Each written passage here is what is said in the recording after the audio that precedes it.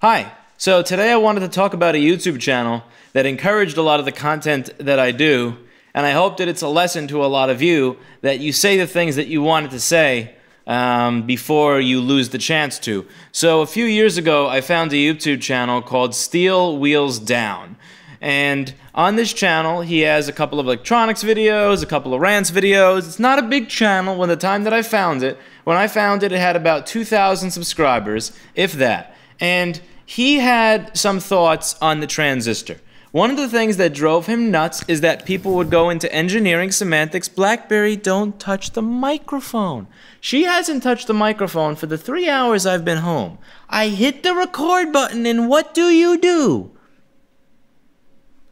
Cats, man. BlackBerry, what's up, girl? How do you know the exact time to break something? Every time.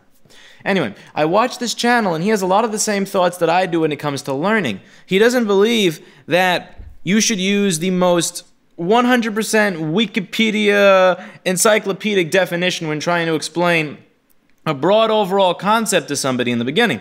And he had a lot of... It seemed like he was very irritated at the fact that they don't actually tell you what a transistor does in school for a very long time.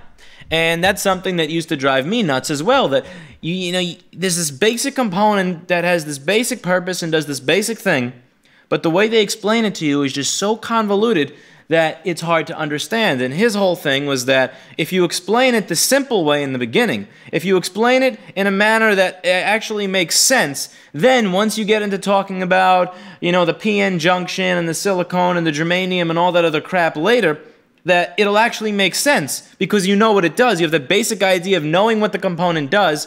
Now when you get into how it actually does that, that'll all make sense. And a big part of the motivation to start my channel was watching his. I was reading the comments and I was realizing that you had all these people that were not engineers, that were not electronics hobbyists, that were not electronics repair people or experts, but they were genuinely gaining an understanding of how everything worked as a result of him spelling things out in a basic manner. And he is not the first engineer on earth to explain how most of this stuff works, but what he did is he was one of the first people to explain it to where people actually understood it. And his channel served as inspiration to me to try to take the things that I do and explain them in a manner in which it made sense to everybody. I've heard people say, genius is not being able to explain a concept and be technically correct. Genius is being able to make that technical concept something that does not seem like a technical concept. Make it to get to the point where it's just easy. It's common sense, where you look at something and somebody who is not a genius or is not a specialist in that field can just look at it and intuitively understand what it's doing because of the way you explained it. And he encouraged me to start doing that. He encouraged me to start, I looked at my channel and I saw that I had 2 or 3 board repair videos on it and they sucked. But watching his channel really gave me the inspiration to do this, 1 board repair a day, or editing one of these videos a day for several years, and really going through and trying and sitting down and thinking to myself, how can I take this advanced concept and explain it in a really, really simple way? That came from what this guy was doing, and I went to send him a message about a year ago, and I wanted to thank him for for all the material that he's created. And not only did I want to thank him for it, but I wanted to show him what I was doing with my channel, and I wanted to show him some of the comments that I was getting from people that had started their own stores or that stopped outsourcing board repair. And I wanted to show him all this stuff, but before I got to that, I started to read some comments, and I saw the last video he posted to his channel where you could see that he died as a result of health problems. So he never got to read my message or know that I appreciate the content that he put up, because by the time I thought to send him a message thanking him and telling him how his content helped me, it was too late. And I felt really shitty and depressed about that. So I just wanted to say thank you, Steel Wheels Down.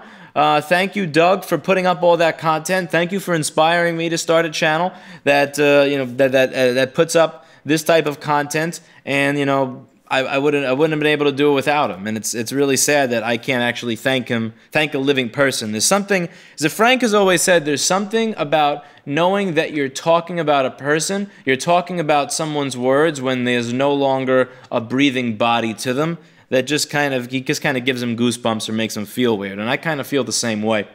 I really wish I could have said these things and I could have shown him what was going on while he was still alive, but I can't. And it sucks.